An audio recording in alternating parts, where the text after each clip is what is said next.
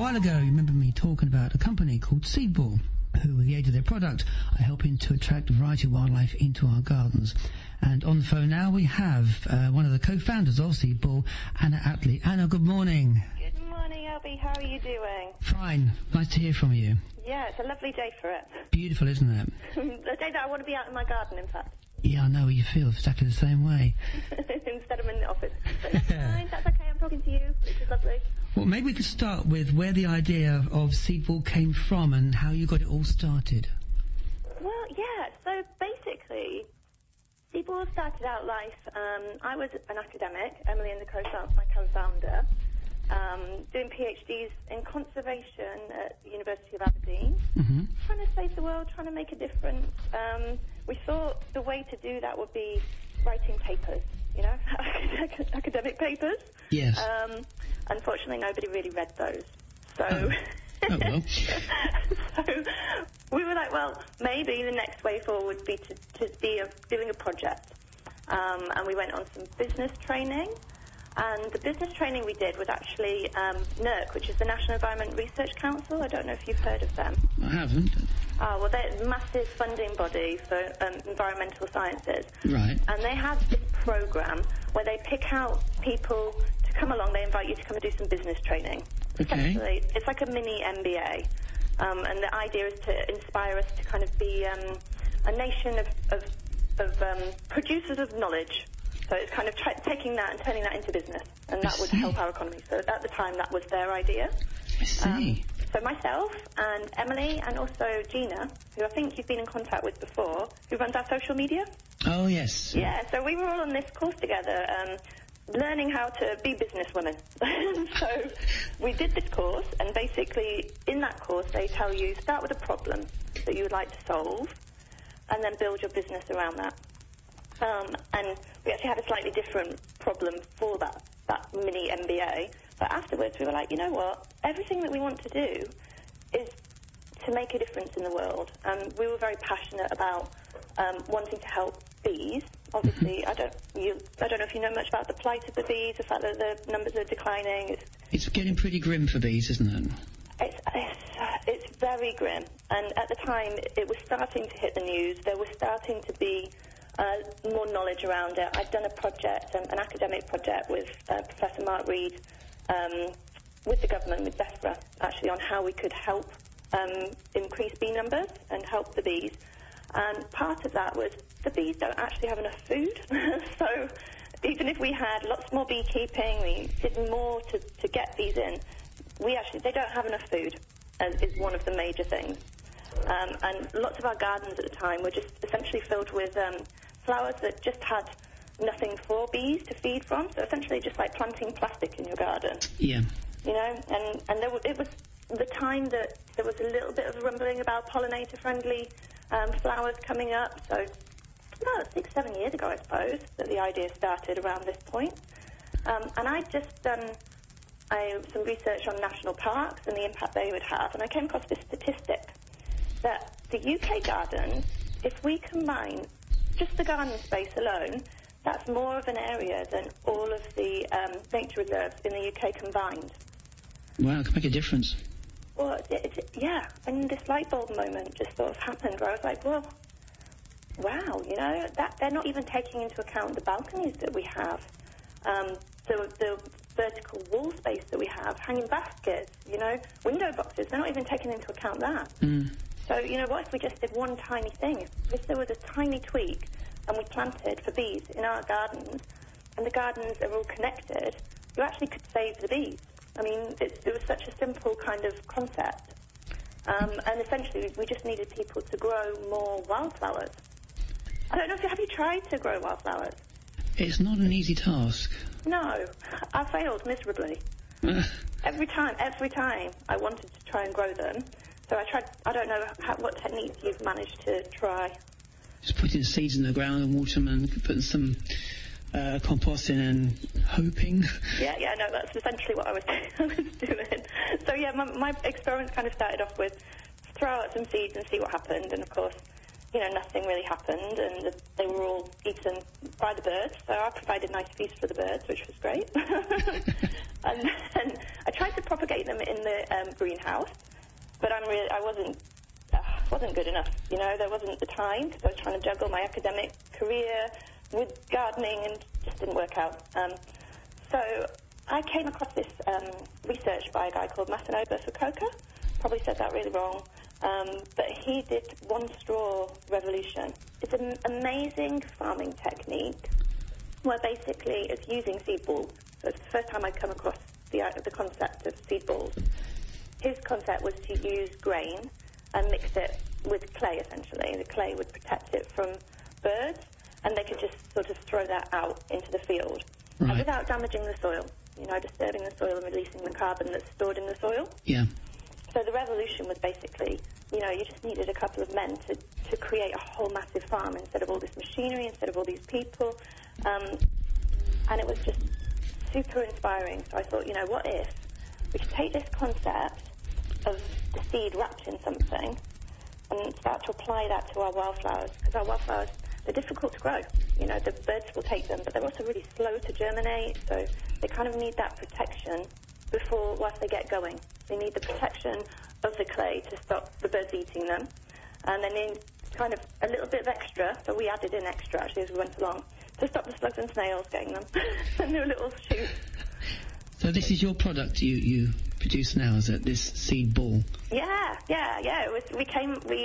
It's through lots of experimentation. So at one point, you know, I have the whole of my garden, balcony, everything filled with pots, different experimental pots going on, with different recipes related to the seed ball concept and how we could make growing wildflowers easy, so that you could literally get anybody in the UK, the world, to just throw out seed that's packaged appropriately and get wildflowers to come up. It's as simple as that, is it? As simple as that? Simple as that, yeah. So that's all I was trying to get to. Eventually, we added in compost to kind of give a bit of head start, and some chili powder to stop slugs and snails eating them, and yeah, so that's where it came from. Just really that idea of we need to save the bees.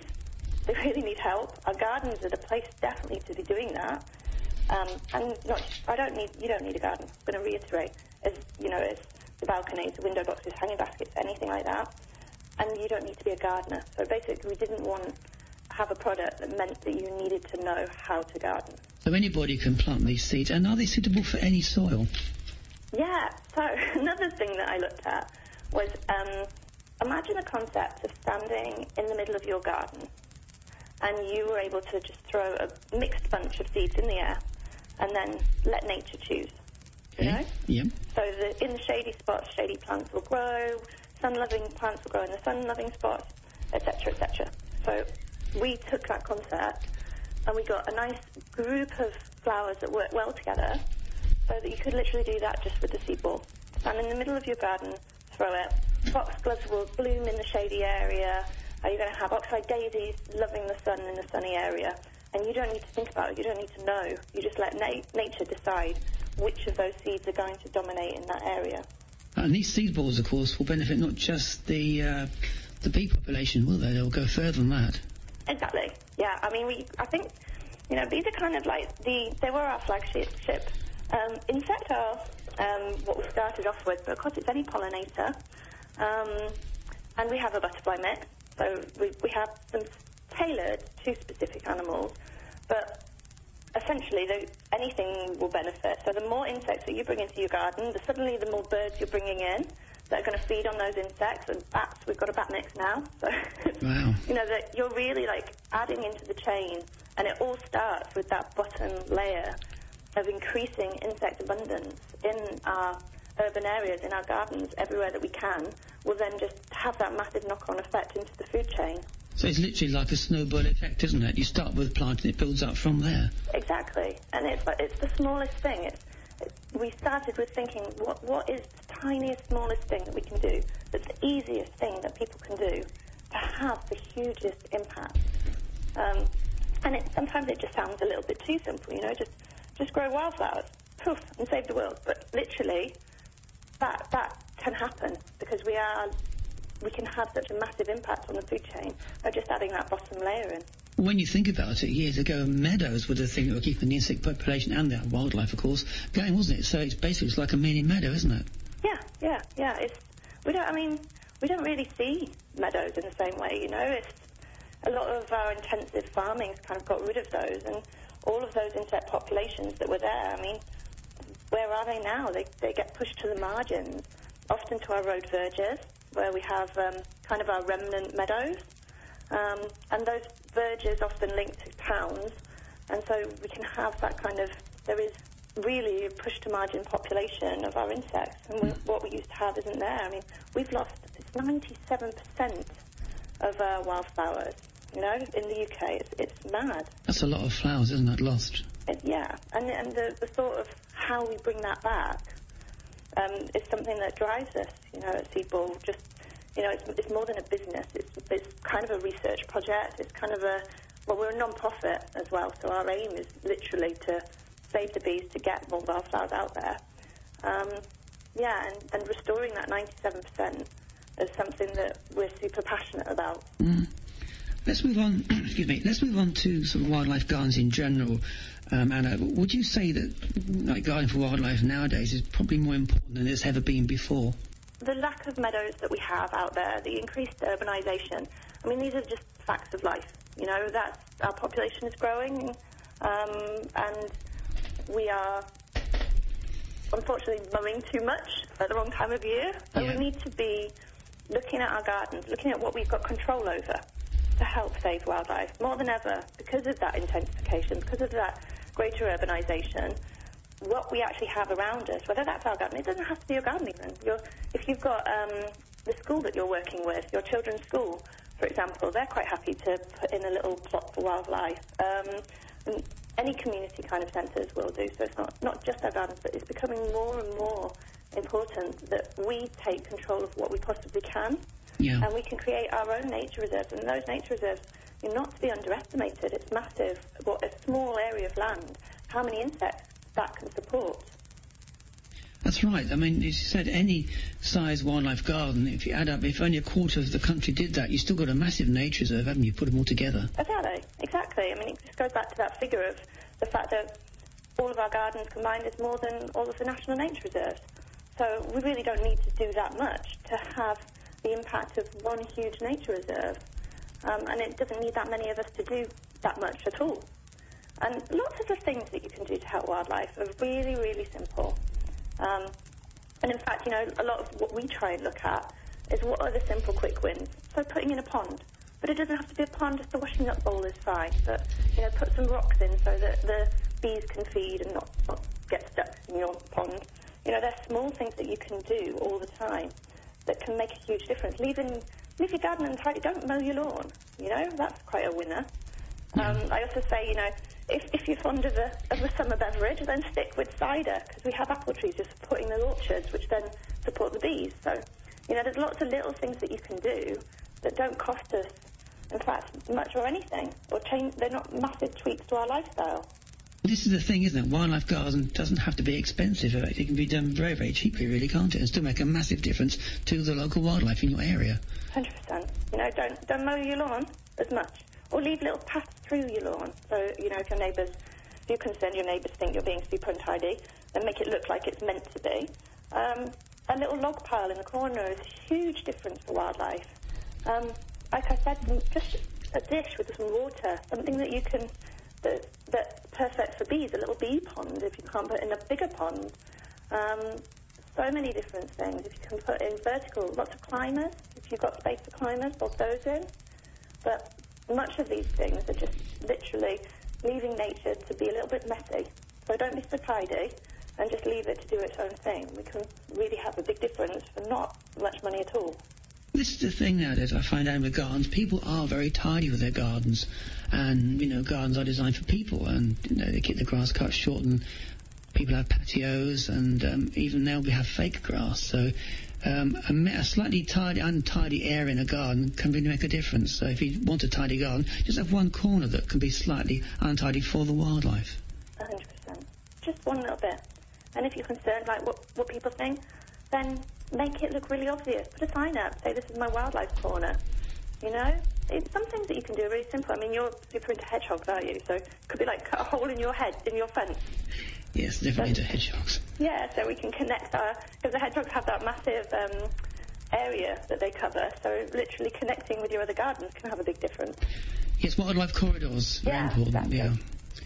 Where you cut a hole in a fence, your neighbour cuts a hole in their fence, the hedgehogs need about 5 gardens at least to find enough food to survive. So yes, have a word with your neighbours, try and get a hedgehog corridor going. That can really help the hedgehog population, which, as you know as much as I do, are struggling as well. Yeah, it's a quick win. A quick win that's not going to make that makes your garden a wildlife garden, essentially, is you're just literally making wildlife welcome. And a small hole in your fence makes just no difference. Nobody will see it. A little log pile in the corner is not a big deal. And a patch of wildflowers always looks totally beautiful, but I am, of course, very biased. Well, it's nice because you can attract butterflies that you might not otherwise see as well. I mean, we had it with our wildlife garden. We've got all kinds of butterflies in the garden now. Before, we didn't get any at all. And it's very quick. Nature's very quick to move into an area that it needs and it can find. It's so true. You know, if you do something that I found very rewarding about this is that you can have this totally barren garden. I mean, if you look on our Twitter feed, there's quite a few people that have showed us their gardens before that are just, you know, very barren, very normal, just grass. They've scattered some wildflowers, and the next year you've just got this abundance of bees and butterflies and, you know, birds come in. Everything will recolonise. Everything will come back if we make just that small little effort. And it's such a reward. Just one of my nicest, you know, my best moments is to sit there on a morning with a cup of coffee and watch the butterflies and bees buzzing around the meadow. It is very satisfying when you get one. I've gone, I agree, I often sit out in my garden. We've had jays come in recently, greenfinches, which I haven't seen for years, so it's very progressive, and you don't know what you're going to get next. It really have opened up a huge area to wildlife, and you can be quite surprised at what you can visit in your area. Yeah, exactly. I mean, we started off Seedball in London, in North London, and obviously the whole place is filled with wildflowers, if you can imagine. Hanging baskets, balcony pots, everything. Yeah. And I remember coming out one evening and looking up, and there was suddenly pipistrelle bats flying around the balcony. Oh, lovely. I just couldn't believe it. It was amazing. You know, having moved from Scotland, where we just had this natural wilderness and abundance, to London, I was nervous. And then all of a sudden, no, it doesn't. You build it, they'll come. Yeah, and of course not just the daytime wildlife, as we found out, because moths, of course, also benefit from things like honeysuckle and buddleia, the scents given off at night, and that, so you're helping the moth population as well. Yeah, well, if you're thinking towards like more white flowers, things like that, that really does bring in the moths at night. And we have our bat mix that we've just launched is actually a lot of flowers to attract moths, obviously, because then the moths bring in the bats. Yeah. So it's an unfortunate moth mix. Because the problem now, there's a lot of housing don't allow for wildlife, although there is a housing association near where we are that are now starting to put in bat boxes and swift boxes. But where we are, that hasn't been done. And so wildlife needs as much help as it can get from the occupier, because sometimes the housing development, people don't think about these things. Exactly. It's really interesting. I mean, I've come across a number of sort of innovations in buildings that could be added in after building or during the building process to help wildlife, and I hope that's a trend that continues. But otherwise, things like, you know, you said your local bat group, we contacted them at Seedball HQ, and they came and put in some bat boxes for us for free, just in the back garden. It was amazing. Yeah. If people want some advice, Hannah, on starting up their own wildlife garden, where can they go for that? So for me, I'm finding I like to look at the Wildlife Trust and the things that are happening under the 30 Days Wild at the moment. I think that's amazing. And the RSPB, Make Wildlife Welcome. If you just Google that, that's absolutely brilliant. We have a Wildlife Gardening Week that occurs later in the year. So if you're connected to social media, Twitter, Instagram, Facebook, search those hashtags, 30 Days Wild, Make Wildlife Welcome, and Wildlife Gardening Week, and they'll give you lots of inspiration. On our own page, if you have a link to our Pinterest page, that has lots of very cool projects that you can do and just ideas for quick win wildlife gardening. whether it's making your own bee saver kits when you're out and about, which is just simply a little bit of sugar water to keep with you if you see a tired bee, or how to make a hedgehog box. We've got that on our Pinterest page. We've got that kind of linked in via our website. So, yeah, pop along. And we try and connect everything because, our main aim is literally to get more people to help wildlife. So on our own Twitter page, we often link to really cool projects that are going on and have that bit of conversation there. And the thing to emphasise is that anybody can have a wildlife garden, even if they think, I haven't got a big enough garden for that sort of thing. Anybody can do this, can't they? Absolutely. We have one of our projects I've put it up onto our YouTube page, Seedball YouTube, was literally we made a vertical wall with baked bean cans, so old baked bean cans. Okay. It's very, very simple. Can do it now. Keep them when you have them. Punch some holes in the bottom if you want the drainage. Otherwise, you don't necessarily need to. We painted them and we made them pretty, filled them with soil, and popped one seed ball in the top. And then we hung them from the wall. You can also just, put a little nail in your wall and hang them by string. And we had a whole wall of those going. And so literally a vertical meadow. Now that's what I call recycling. Yeah, a bit of upcycling. And it's worth keeping. It's really, really a nice project to do if you're, a leader of clubs or guides or scouts or schools or stuff. Something nice for the kids to do, but very rewarding. It's really pretty. That's what I was going to say, get the kids involved in this and they'll get this love of wildlife. It'd be wonderful for them, wouldn't it? Yeah, there's a lot of research. Going back to academia, there's a lot of research out there that says if you can kind of start these ideas young, involve children in growing, in nature, at a young age, then they are going to carry that with them throughout their whole life. They're going to want to continue being, eco-friendly and helping wildlife. And they're the future for wildlife, aren't they? So. Well, absolutely. We need them to grow up and want to fight for our buildings to be eco-friendly, fight for, the road verges to be mowed in accordance to how wildflowers grow. We need them to speak up for wildlife, because if we don't speak up for wildlife, nobody else will. Well, exactly as I've often said, it hasn't got its own voice. We have to be the voice for wildlife, don't we? That's exactly. We do what we can. I always encourage people to connect with other campaigns that they can do, to put their name to petitions, for example. So the Plant Life has a really good one about this mowing of wildflower road verges, which you can connect to. But then if you don't even have the time to do that, it's doing your own little bit. So anybody with any space whatsoever, even if you've got... So occasionally we get asked about roof gardens being very high up. Are they too high for people to do something? No, it's a case of build it and they'll come. You'll be amazed. We've had in Crouch End in London a project that was on the roof of a supermarket, and that was growing food. It was called Food from the Sky, and wildflowers, and it's literally abundant with butterflies and bees, and it's amazing what you can do. But it doesn't matter if you're in the highest block of flats. Now, if people want to find out about Seedball and the products that you produce, how do they contact you? If they go to www.seedball.co.uk, that's our website, so they can have a look there, and it links to our social media for people who want to connect in that way. We're usually at seed_ball, and we're across the board. We just really like to connect with people, so pop us a tweet, email us, message us, anything that you're connected with, we want to be connected with, so that we can continue these kind of conversations. Yeah. As a final question, and Hannah, what are the future plans for Seedball? So we have, I suppose that's, in a way, I can kind of conceptualise it two ways. There's the business, what's the next thing in the business? And it will be to continue expanding the range that we've got.